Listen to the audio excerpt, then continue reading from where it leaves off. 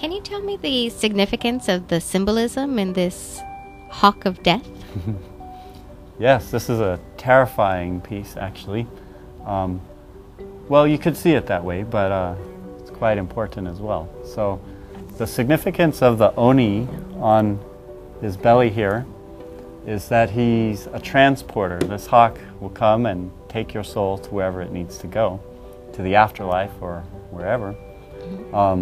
So he puts the souls into his gourd, this oni, and once they go into the gourd, they're transported to the wing feathers of this hawk of death, and he then transports them on. So it's kind of his own little situation going on here.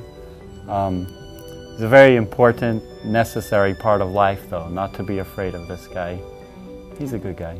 And what's the motif at the hawk's head and the lower portion of his body? Oh yeah, this is kind of the swirl of wind. It shows all of the power blowing all around him. Oh. Trying to fit it all onto a body of a hawk was kind of difficult, so I just went with some symmetry there to try and keep it all together, yeah. And what prompted you to do something about this theme? When I was a child, my parents would also give us, we would do some kind of satsang and some meditation and some of our practice growing up. A lot of times the hawk of death was spoken of. Oh. So it was kind of an image burned in my head as a youngster.